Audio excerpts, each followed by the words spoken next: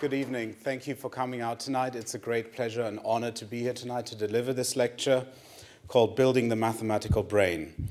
Now, I want to start by just having us consider how much we use numbers in our everyday lives. So, say it's a busy evening, you're coming home, you're going to the grocery store, and you want to make sure that your family is healthy, so you're going to buy some apples. But because you're under real time pressure, you're just going to grab a bunch of apples. You're not necessarily going to count them out considering how many days of the week there are, how many members of your family. You're using a sense of numerosity in that case. Compare that to a lazy Saturday morning. You go to your local farmer's market, and now you have a lot of time, and you want to make sure that you're not buying too many or too few apples, so you count them out exactly. So in that case, you're using exact enumeration. Another form of numerical cognition. In both cases, you're probably not thinking about the fact that you're using numbers, but without a sense of number, you wouldn't be able to do that simple everyday activity. So our numerical knowledge, our numerical abilities really inform our everyday thinking and critically also our decision making. Every morning when we wake up, we use numbers to inform our behavior. And I realized that I actually need a different example because this says 8:25 p.m., which is not the time that I normally wake up, just in case you were wondering. There is also good reasons to think that maybe animals share with us a basic sense of quantity. Imagine you're a lion and your stomach is grumbling, it's lunchtime, and you're surveying this scene of what looks to you very tasty animals.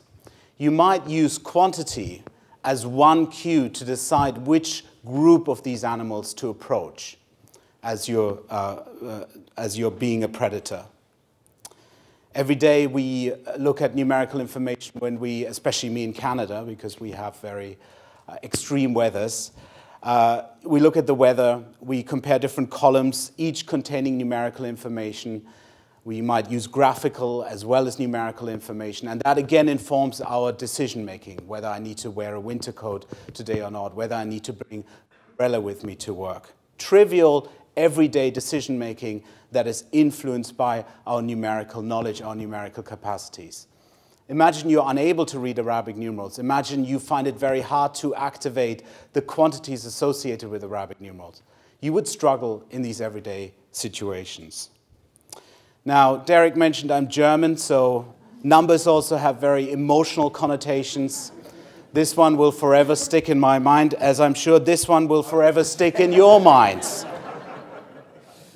Just aside, one is 2014, the other one is 2001. Again, numbers. These numbers can have long-term consequences. Small margins can have long-term global effects. So numerical information, how we process it, what kind of decisions we make against the background of it, has critical consequences. Now, this talk is really about development, so we also need to consider how important early numerical skills are. I think over the past 3 decades, we've heard a lot about the importance of literacy, and I think tremendous progress has been made in connecting what we know about how children learn to read to what happens in classrooms. And there's been a lot of advocacy for literacy, quite rightly so. There are dyslexia associations. There are parent advocacy groups. It's not really the same when it comes to numeracy, yet we know from research that early numeracy is just as important as early literacy for later school achievement. A good example of this is a study led by Greg Duncan and others, including researchers here from the UK, who did a meta-analytic study of many tens of thousands of students for whom longitudinal data was available. In other words, data was available on their reading and math skills early in development, early in the first grade, and then longitudinally there were subsequent data points of their math and reading achievement, as well as their socio-emotional skills, their attentional skills. So what Duncan and colleagues could do using these rich data sets is to estimate how strong is the relationship between early math and later math, but also to look at questions such as how much does early math matter for later reading, or how much does early reading matter for later math. And what they found is the following. Each of these triangles represents a correlation between the early measured reading, math, attention, internalizing, externalizing, and social skills, and later math achievement. And the higher the triangle is, the stronger the association. So what you can see is very clearly that early math is a strong correlate of later math achievement. And early reading is also quite a strong correlate of later math achievement. It turns out that attention, internalizing, externalizing, and social skills measured early on don't tell you very much about how students will do later on in math. That's not to say that these aren't important competencies that students need to develop, but they don't seem to matter that much for later math. What was really surprising about these findings, and they have been replicated in independent samples, is what occurred when they looked at what predicts later reading skills. And here what they found was that early math skills predict later reading skills with an equal strength as do early reading skills predict later reading skills. And in fact, when they looked across the whole data set, what is the strongest predictor of later school achievement? It turned out to be early math. So these findings, I think, really provide a powerful highlight of just how important early math skills are, and that we shouldn't ignore them, and that we should pay just as much attention to early math skills as we do to early reading skills.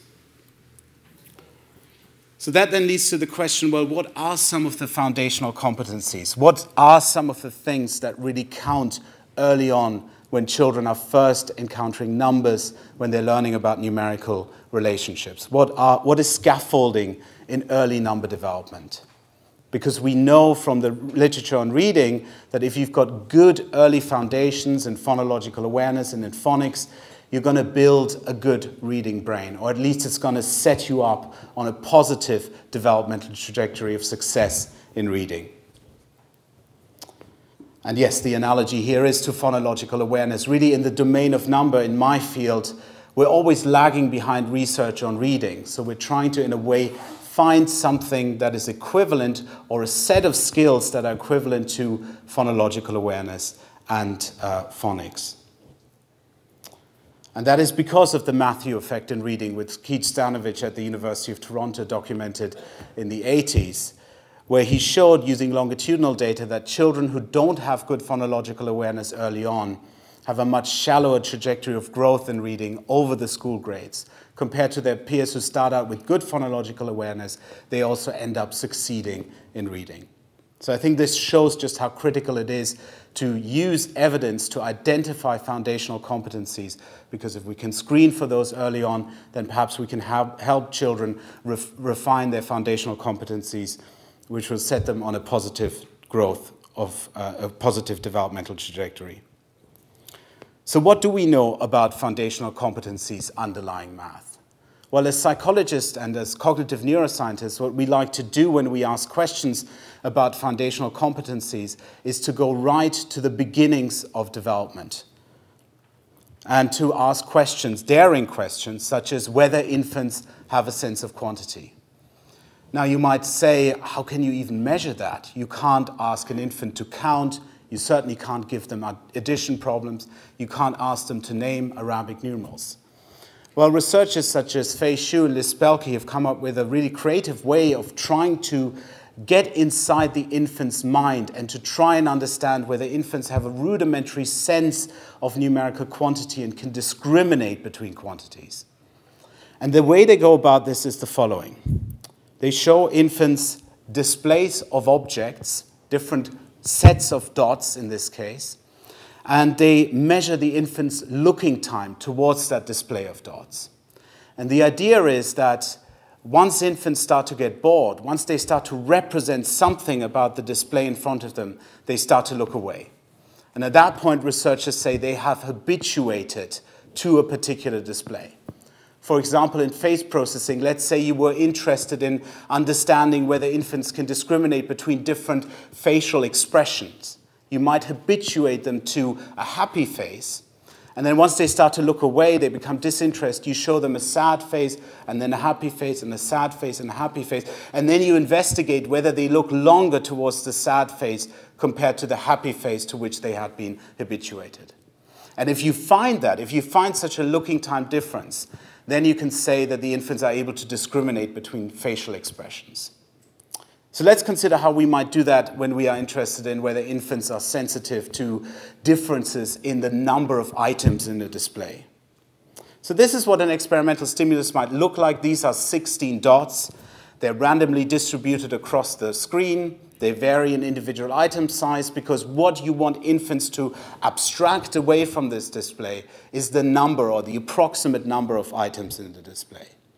So you might go on and you continue this. You have a different spatial organization, different individual item sizes, but there's still 16 dots and so forth, always 16. Then the infant starts to get bored, and now you show them a new display of dots that differs in the total number of items in the display. In this case, it's 8 dots.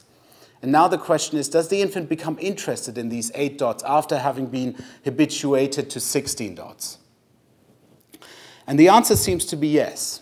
Schoen-Spelke in 2000 reported that infants, 6-month-old infants, are capable of discriminating between 8 and 16 dots. But interestingly, another group of 6-month-old infants was unable to discriminate between 8 and 12. They took this to suggest that infants have a very noisy, or what they call an approximate sense of numerosity. The numbers need to be sufficiently different from one another in order for infants to be able to discriminate between them. Later data suggested that 9-month-olds are capable of discriminating between 8 and 12 dots, but they cannot discriminate between 8 versus 10 dots. So there seems to be some kind of refinement, if you like, over developmental time of this approximate sense of quantity. Another way we can ask about foundational competencies is to look in other species, to look in non-human primates, for example. And there's lots and lots of data to suggest that we share with other animals a basic sense of quantity. Just to give you an example, there's so much evidence in this field that I'm only going to pick one. A paper by Cantillon and Brannan published in 2005 in which they trained monkeys to essentially order numerosities, to touch the smaller numerosity first, the smaller number of dots in the display first, and then the larger number of dots. And what they found is that animals can get pretty good at this. And in a different study, they also found that if, for example, you train monkeys to discriminate between 1 to 4 dots, they can spontaneously generalize that performance to 5 to 9 dots. So it's not just that they're getting better at a given range of numerosities, but what seems to be going on in their minds is something that has to do with number or approximate number more generally. And again, these animals find it harder to discriminate between dots the closer they are together, just like the infants, suggesting some kind of similarity there across species in the way we approximately represent these dot arrays.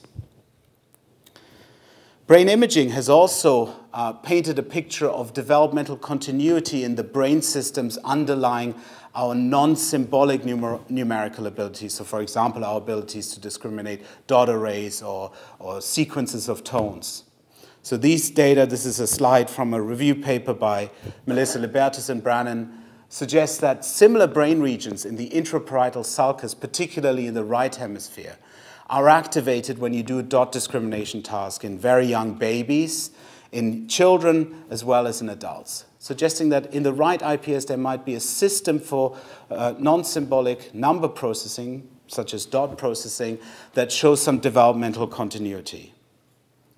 So from these data, many have concluded that we are born with a sense of non-symbolic quantities, so a sense of quantity that doesn't require us to have abstract symbols such as Arabic numerals or number words or Chinese ideographs, and that we share that with other species. And some people refer to this as the approximate number system because of the findings that the discriminability depends on the difference between the numbers. So the infants, for example, were able to discriminate 8 versus 16, but not 8 versus 12. It's sort of a fuzzy, approximate system of numerosity representation. So one of the most dominant hypotheses in our field, and I'll get to the educational implications of that shortly, is that our symbolic numerical abilities are grounded in this approximate number system. So consider, for example, this quote in a review paper by Manuela Piazza, who states that humans are born with strong intuitions on approximate numerical quantities and their relations. there is evidence to suggest that that culture-based acquisition is grounded on these pre-existing intuitions. So the argument here is that when we learn about symbols, we connect them to this system that is already in place early in infancy, that we share with other species, and that shows a brain signature that seems to be continuous across developmental time. And I think there are two possible educational implications or predictions that you can derive from this hypothesis. The first one is that if this is true, then we should find that your ability to discriminate between dot arrays, for example, predicts symbolic math learning and can be used to screen children who are at risk. And that would be wonderful. We could start screening children before they learn number symbols. And beyond correlation, because of course from correlations we can't make any causal inferences, one of the predictions might be that if you train non-symbolic numerosity processing, you give children lots of opportunities to compare dot arrays or to do other things with dot arrays, that should improve their math. Because if that's the foundational system, if you improve that system, then eventually children will be able to learn their symbolic numbers more easily. So I want to explore whether these predictions are actually supported by the evidence, because I think if they turn out to be true, they would have very important educational implications for screening, but also for potential intervention students, for students who are struggling with math early on. So first I want to explore how good you are at doing a dot discrimination task such as that one, how good you are at judging on which side of the screen you see more dots is correlated with children's performance on tests of arithmetic and other aspects of early math. The evidence here suggests that there is, at best, a weak relationship, disappointingly so. So this is a meta-analysis looking at 45 peer-reviewed papers in which researchers from different laboratories, different countries across the world, were looking at the correlation between something like dot comparison and math abilities. And you can see the average correlation they found is 0.21 with a range from 0 to 1. So this is a very low or moderate association. Certainly something that you wouldn't think is particularly clinically or educationally significant. And there are other reasons to suspect that dot comparison may not just be measuring your numerical ability. So I want to do a short experiment with you as the audience. What you will see is two dot arrays, just like in the example before. You will see one on the left and one on the right. And all I want you to do is to shout out as quickly as you can on which side you think the larger number is occurring, okay? So here we go. First one, so shout left if you think the numerically larger dot array is on the left side, and shout right if you think the numerically larger dot array is on the right side. Okay. I don't have your reaction times, but I think there was a little bit more ambiguity on the second display. So why might that be? In both cases, there were 21 dots on the left and 26 on the right. The difference is that in the first example, the total amount of area occupied by the dots was also correlated with the number of dots. So the 26 dots were also physically larger. So this is what we call a congruent condition. In the second condition, what you have is what's called an incongruent condition. So now you actually have, on average, smaller dots for the numerically larger array of dots. And that's confusing. That interferes with your decision making. And you need to use something called inhibitory control, because you need to ignore those variables that are correlated with numbers, such as the density, the average area occupied by the dots, in order to focus in on number. So that's a problem in these dot comparison tasks. And there is actually evidence to suggest that if you control for inhibitory control, the relationship between dot comparison and math achievement goes away. So this is work by Camilla Gilmore and colleagues at Loughborough University, showing that one of the things that goes on when we're measuring dot comparison is we're not just automatically tapping into some kind of number system, but in order to do the task, because number is always correlated with other variables in a dot comparison task, we need to apply inhibitory control, particularly when there is a conflict between the non-numerical variables such as area and the numerical variable, the total number of items in the set. So the correlation between ANS tasks, approximate number system tasks, such as dot comparison and math, may not be necessarily due only to numerical acuity, but there are other variables that we might be measuring when we're giving people dot comparison tasks. And we know that inhibitory control is also independently associated with math achievement. So that's one problem. Another problem is the direction of the relationship. So it makes sense when you consider the evidence from infants and animals that the direction should be from non-symbolic, from dot comparison, to symbolic. But as Simon Conway Morris points out in this very nice article called "It All Adds Up, or Does It?" he says, he's a philosopher, at first sight, comfort might be given by studies that show how in infants and children there is a positive, albeit weak, correlation between numerosity and mathematical ability, but correlation need neither be directly causal nor necessarily cut only one way. One could argue, for example, that being better at mathematics serves to improve judgments and numerosity, so that when you learn your number symbols, you get better at the discrimination task. So we tried to investigate this in a longitudinal study that we recently completed. We had the good fortune to be able to collaborate with the Research and Assessment Division of the Toronto District School Board, and they gave us access to over 500 students who were in senior kindergarten. We have junior and senior kindergarten in Canada. Senior kindergarten, the children are around 5 years of age. They came from 35 schools in the Toronto District School Board. It's the largest school board in North America. They were tested first in the fall of 2014 and then in the spring of 2015. So we essentially were able to test them at the beginning of senior kindergarten and at the end of senior kindergarten. And we gave them paper and pencil measures of a variety of things. I'm just going to focus in on our number comparison task and our dot comparison task. So what children have to do is to cross out as quickly and as accurately as they can the larger of the two Arabic numerals or the larger of the two dot arrays. And they get some practice with that and instructions and so forth. So what we could do then is to investigate whether change in your symbolic number processing abilities predicts change in your non-symbolic number processing abilities or vice versa. And what we found is actually supportive of Conway's arguments. We found no evidence that growth in non-symbolic over this year in senior kindergarten predicted symbolic number abilities at the end of kindergarten. But instead, we found that the reverse was true, that there was actually support for his hypothesis, that growth in symbolic number processing actually affected non-symbolic number processing at the end of kindergarten. So it seems to be that when children get a sense of symbolic number, that allows them to do the non-symbolic number processing task in a different way and improves their performance. In related work, researchers at UC Irvine have found that children who don't yet understand that counting enumerates sets, that don't yet have what we call the cardinality principle, they find it incredibly hard to do this dot discrimination task. Now, these are still correlational studies, including our longitudinal study. We still can't make good causal inferences. So what about training studies?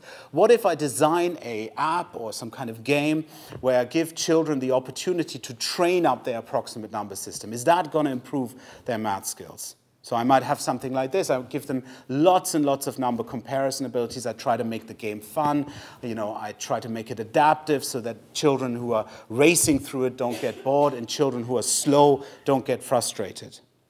Well, there seems to be lots of evidence in the literature that even very brief amount of non-symbolic training enhances, as in this case in a paper by Daniel Hyde, subsequent exact symbolic number abilities. Lots of examples like this. This is just from last year by Yunku Park, again, suggesting that there are these transfer effects, and not just in Western samples, but some work here also from Pakistan, suggesting that you get this in a different cultural context as well. Well, Dennis Schutz at the University of Cambridge wrote a very critical analysis of this research literature, looking at design features, looking at the way the data were analyzed. And he concluded that, as he says, we conclude that there is no conclusive evidence that specific ANS, approximate number system training, improves symbolic arithmetic. And similar conclusions were reached in a meta-analysis by Inglis and colleague, again from the University of Loughborough, who used what's called a P-curve analysis. And if you're interested in that, I can talk to you about that in the Q&A sessions about the details of it. But what they conclude is that our findings indicate that the published literature to date does not contain evidence of a causal link between performance on ANS tasks and standardized math tests, and that ANS training doesn't lead to very strong gains in symbolic math. That's not to say that in the future we might find some way of training this approximate number system that transfers to symbolic math, but at this point in time, the evidence seems to be weak at best. So to answer the question, does non-symbolic matter? Does the sort of pre-existing, perhaps even innate system for approximate number matter? The evidence suggests, first of all, that it's not a good measure of individual differences. The correlations are small. They could be explained by other factors, such as inhibitory control, which you need if you're going to vary the item sizes in the overall area. And therefore, they're likely not to have great utility for identifying children at risk. And training non-symbolic doesn't seem to do very much in terms of improving math skills. So that's kind of disappointing. So I would argue that the very nice story about evolutionary and developmental continuity of this system doesn't really inform education in particular ways, at least when it comes to this characterization of an approximate number system. So what other skills might be foundational? Well, I would argue where we really need to look at is at how children learn numerical symbols. Without numerical symbols, they can't do addition, they can't do any sort of arithmetic. And numerical symbols, of course, are a human invention. Over the course of cultural history, we've invented different forms that have increased in their iconicity. And now Arabic numerals are almost a universal language of mathematics. You can engage in a financial transaction with somebody in Shanghai without necessarily being able to speak Chinese. So it's quite incredible. They allow us to do lots of different things. And of course, numerical symbols learning is actually quite complex. As adults, of course, we open a newspaper. You open your favorite newspaper in the morning. You're constantly processing Arabic numerals. On every single page, there's numerical information. But try to put yourself in the head of a 4-year-old and think about all of the different things that they have to learn about these abstract squiggles on a page, which is what they are for them when they first encounter them. They don't have any meaning. And it turns out, of course, that numerical symbols have multiple reference. So the one that we think about most commonly when we think about development is cardinality. So the symbol 5 refers to all possible sets of a quantity of 5. That's the symbol-quantity relationship. But symbols are, of course, also part of a sequence, so therefore they carry positional or rank information, such as for 5, we know that it comes before 6, but after 5. So there's symbol-symbol relationships that children need to learn. They need to learn something about the number sequence. They also need to learn that Arabic numerals are a visual category. So the same thing that is true for letters, where children need to learn invariance, is also true for numbers. They can be printed in different forms. Mom spells it in one way, Dad writes number 5 in another way. They need to recognize that that all refers to the same thing. And numbers can be transcoded. You can have symbolic verbal numbers, such as number words, which are the first number symbols that children learn. And you can have visual number symbols, such as the Arabic numerals. And then, of course, later on, it gets even more complicated when you introduce multi-digit number processing, where now you have place value, where 5, its position in the multi-digit number sequence, determines its value. So there's lots of things that are going on when children first learn about Arabic numerals and about number words that go far beyond the relationship between number words and the quantities that are associated with them. And when it comes to foundational skills, there is indeed a growing body of research that shows that children's early understanding of numerical symbols is a critical scaffold. And I want to illustrate this with one of my favorite studies by David Purpura, Barudi, and Lonergan, published a few years ago in the Journal of Educational Psychology, called The Transition from Informal to Formal Mathematical Knowledge, Mediation by Numeral Knowledge. So what they're looking at is that critical gap between early informal education in daycare settings, in preschools, and then early elementary school education. How do children make that transition? Because that transition can be quite dramatic At least in the Canadian context, I see that children are doing quite different things in grade 1 compared to senior kindergarten. Senior kindergarten tends to be play-based and creative, and then there's real sit-down mentality in grade 1. So the way they investigated this was to, in a longitudinal setting, in kindergarten, to measure lots of what they refer to as informal math skills, such as verbal counting, one-to-one counting, cardinality, subitizing, set comparison, and story problems. And they put that under one factor called informal knowledge. And then a year later, they measured their children's arithmetic abilities. And as you can see, maybe you can't see it here, the correlation between informal and formal knowledge, so this longitudinal correlation, was 0.84. So that's a very large correlation. And it's not one that's entirely surprising, because that's what Duncan and colleagues also found in their data sets with tens of thousands of students. But what was really interesting was what happened when they looked at the potential mediating role of knowing your digits and being able to link digits to quantity. So what they found here was that another factor called numeral knowledge, composed of two different tasks, numeral identification and set to numerals, fully mediated, fully explained the relationship between informal and formal mathematical abilities, suggesting then that knowing your symbols, being able to name your symbols, and being able to map the symbols onto quantities is a critical bridge between informal and formal early mathematical knowledge. And these were the tasks, just in case you were wondering. The numeral ID task was simply just naming Arabic numeral. What number is this? And the set to numeral task looked something like this. You saw an Arabic numeral, and you had to pick the dots that matched that Arabic numeral in terms of quantity. And interestingly, they found that if you only entered one of those mediators, numeral ID or set to numeral, there wasn't full mediation anymore. So you really needed both. And I think that's kind of critical, because it suggests that it's not just about mapping symbols to quantities, but also being able to name those symbols turns out to be a critical mediator. Now, I don't know, unfortunately, I don't know enough about the British curriculum, but when I give this talk to educators in Canada, they always say, well, symbols, does that mean that kids have to sit down very early on when they're 4 and 5 and, do worksheets and so forth? And I always try to convince people, no, you can use number symbols in the context of play-based learning.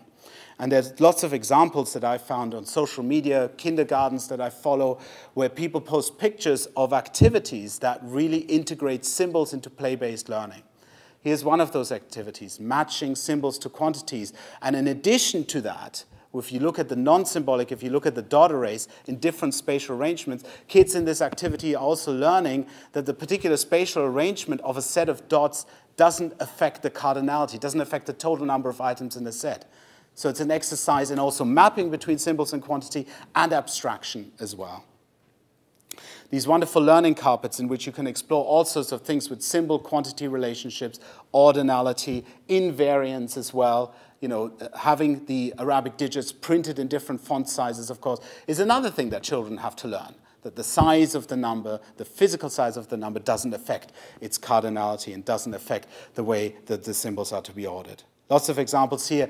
Scaling it all the way to geometry, representing cardinality and geometric shapes. Wonderful things that kids can do in a play-based setting rather than sitting down, but they have the opportunity to learn something about those symbols early on.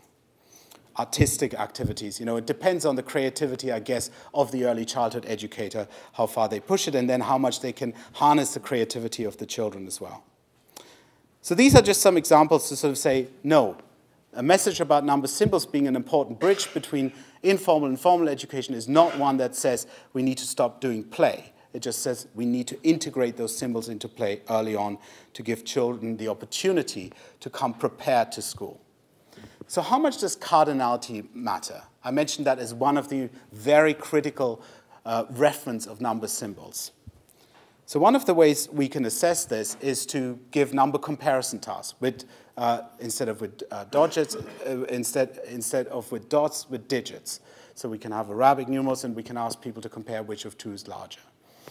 And together with my former postdoc, Ian Lyons, who's now at Georgetown University, we had the opportunity to look at a group of almost 1,600 children and to give them various tasks.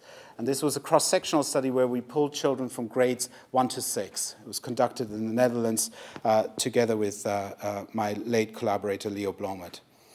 And what we found in this study, I'm sorry the slide is slightly dark, but what you're seeing here is the effect size plotted as a function of grade level. And what the line represents is essentially the strength of the association between symbolic number comparison and math achievement, and on the bottom between dot comparison and math achievement. And what you can very clearly see is that symbolic number comparison, which involves being able to access the cardinal referent of symbols and to compare them, is strongly associated with math achievement in grades 1 and 2, but then the strength of that association declines as a function of grade. These are cross-sectional data. We would need to replicate this longitudinally to really say this is a developmental phenomena. Dot comparison, as you can see, doesn't do very much when you look at its effect size in explaining individual differences in math achievement across all 6 grades.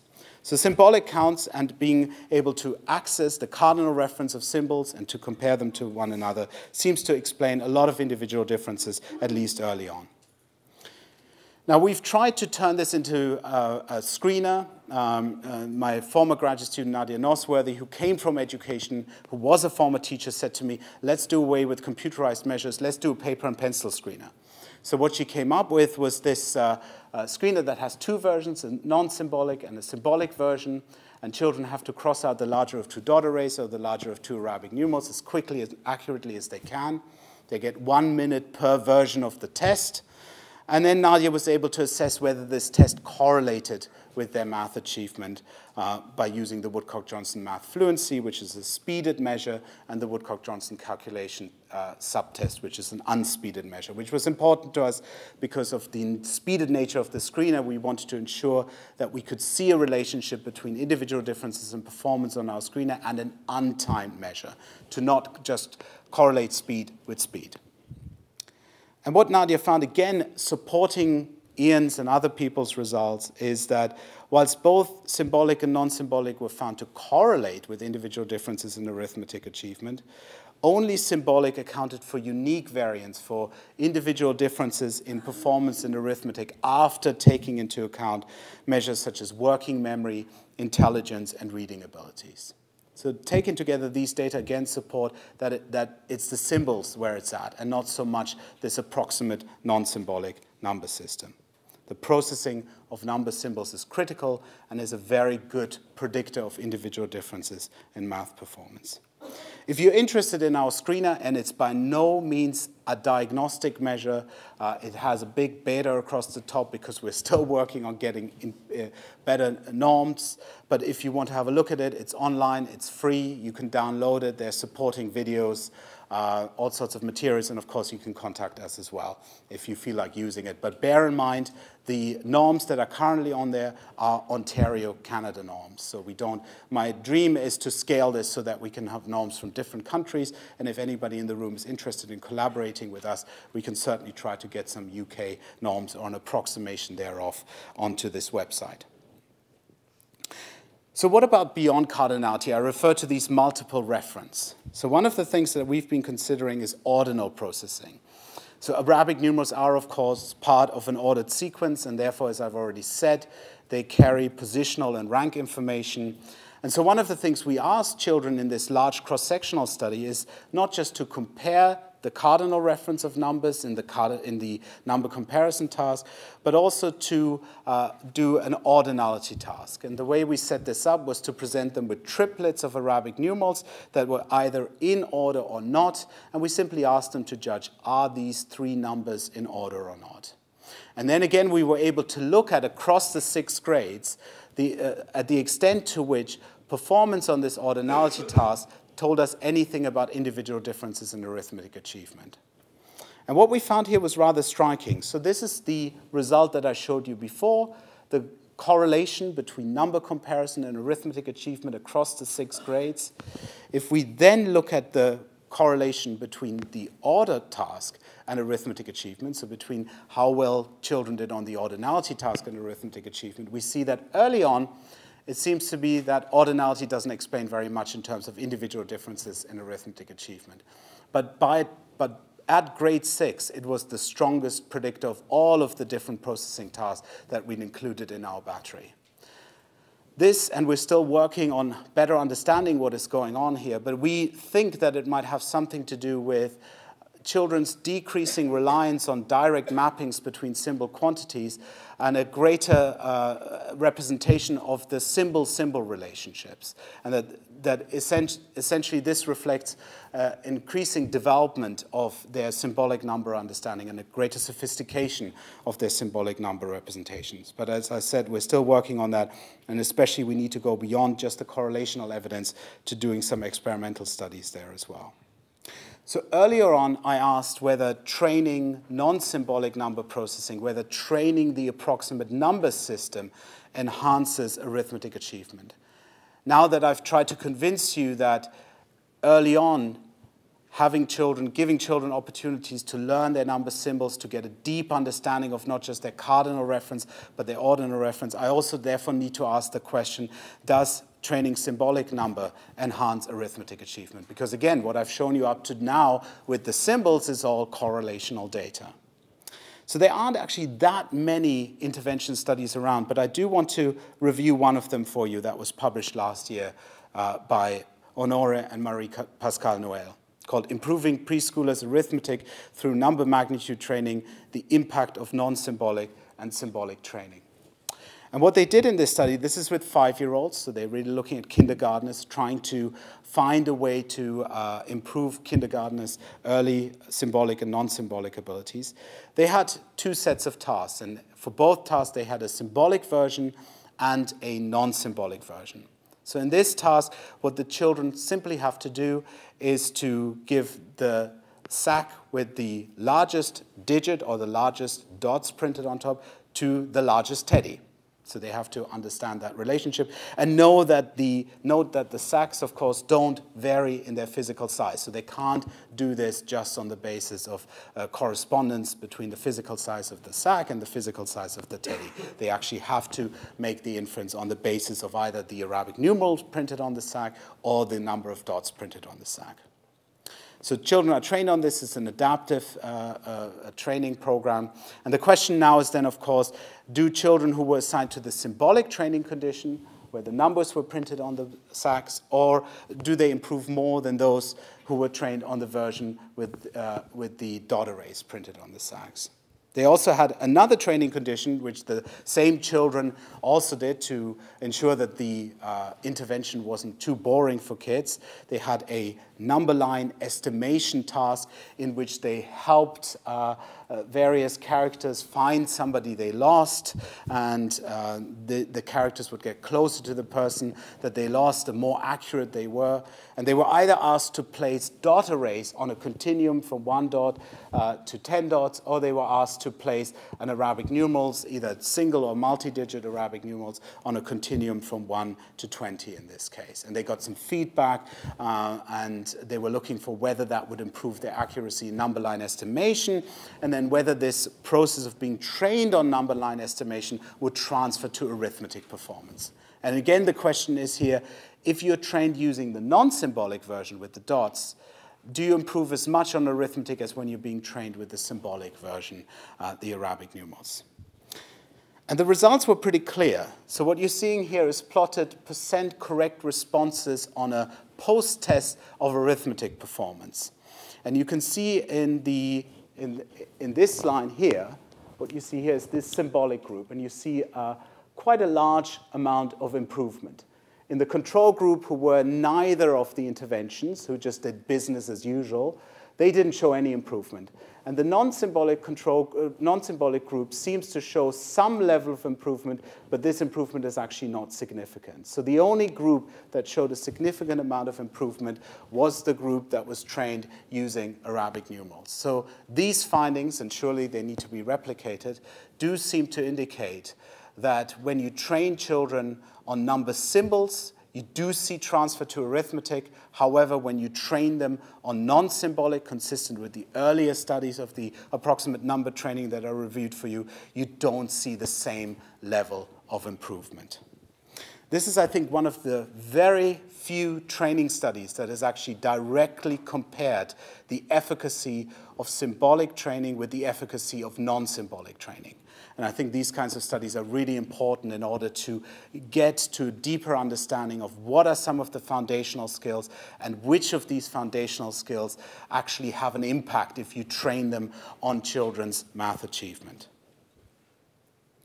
There's other pieces of evidence that suggest that symbolic number processing and training symbolic number processing leads to improvement in children's arithmetic abilities. Bob Siegler at Carnegie Mellon University has done lots of wonderful work using board games, using linear board games to train children's understanding of the association between number and space, of the relationship between numbers, such as snakes and ladders here. And what him and his colleagues, including Geeta Ramnani, have found is that when you have children from low socioeconomic backgrounds play these number board games, such as snakes and ladders, you see improvements in their number knowledge. So some very simple approaches to strengthening the symbolic number knowledge of children who might not get the same opportunities in their homes as children whose parents have a lot of time to read number books with them, to play these kinds of games, to engage in number talk, and so forth. So overall then, what are some of the implications of the literature that I've reviewed for you? I think the research that I've reviewed for you suggests that symbolic number knowledge is critical, and I would add to this that symbolic number knowledge is not trivial. And I think it's sometimes important for us as adults to try and put ourselves in the heads of 4-year-olds and to think about the complexity that those abstract symbols that are the product of cultural history represent for them. It's an enormous task to learn these symbols and to become fluent at associating them with quantities, to become fluent at associating their ordinal representations, their physical invariants, the way they are transcoded to number words. There's lots of things that children have to learn that in our brains function fully automatically when we read the newspapers or when we engage in conversations. So things such as naming numerals, cardinality, ordinality, and also spatial mappings. I haven't talked about that enough, but that's another important component. You saw that in Bob Siegler's work with mapping symbolic numbers into space and how that seems to improve children's understanding of symbolic number. Working on symbolic, non-symbolic mappings, and they don't need to be approximate. You can have children count out dot arrays and then see which Arabic numeral or which number words they map to so that they can strengthen their understanding of the cardinal reference of number symbols. And I think, importantly, research suggests that training on non-symbolic alone won't transfer or won't transfer very much. I think the fact that at present in meta-analyses we see no effects doesn't mean that there aren't potential effects. But maybe we haven't found the right way of training the non-symbolic number system, it's unclear. But as of today, I think there's no strong evidence to suggest that if you train young children on non-symbolic number comparison, that they're suddenly going to get better at symbolic number. That hypothesis doesn't seem to have a lot of support today. And I think it's important that early on we give children the opportunity to develop fluency with the use of numerals. Often in classrooms that I visit in Canada, there's a great emphasis on manipulatives, and they are no doubt important. But I think you can integrate the abstract level of representation, the symbolic representation, earlier on. And then working with number lines, as Bob Siegler's work has suggested. And making numbers salient. I think that's another, when we did that experiment together, I think that illustrated how we need to be able to recognize the abstract property of set, its cardinality, whilst ignoring other variables that might be correlated with it. Finally, I focus very narrowly here on things that interest me, symbolic number processing and foundational skills, and I just want to close by sort of highlighting my appreciation for the fact that math is multi-componential and that it's not just going to be symbolic number that's going to inform our understanding of how to build better mathematical brains. So if we consider math, there's lots of factors. Spatial cognition has been found to be strongly associated with individual differences in math, though efforts to try and just train spatial cognition, again, do not transfer to math. So it's about finding ways of embedding math within spatial tasks. Just training mental rotation doesn't improve children's math skills. Working memory is a very important component of anything in learning, and of course, working memory plays a large role in math as well. Emotional factors, which I haven't had the time to talk about, but which you're going to have a session about next year. Math anxiety is a topic that I think has been discussed in educational circles for a long time, but I think researchers have only started to seriously study it for the past 10 years or so. But emotional and cognitive factors, of course, like in any process of learning, interact in the process of learning math. Phonological awareness is correlated with math achievement as well, so there might be some interesting interlinkages here between acquisition of reading and math. Executive functioning, which working memory is part of, we did that task. You were slower when there was a conflict between the total area that the dots occupied and the number of dots. That's inhibitory control. That's part of executive functioning, matters for math. Language, cross-linguistic differences in the way in which we represent number words have an enormous effect on math learning. The transparency of a language when it comes to the way it represents numbers. And then basic number processing, which is what I've focused on. And then, of course, teachers. Teachers matter enormously for children's math achievement and the kinds of pedagogies that they implement. And then, of course, all of these skills interact with one another. I didn't want to completely make it into spider webs, but there should be a lot more arrows here than there are. And importantly, all of this happens over developmental time. And different competencies matter at different points in the learning trajectory. So what I've really tried to focus on is what are the kinds of skills that help children early on get math off the ground. Once they have them, other factors may become even more important once they have a fluent understanding of numerical symbols. So with that, I'd like to thank you very much for your attention, and I think we've got some time for questions.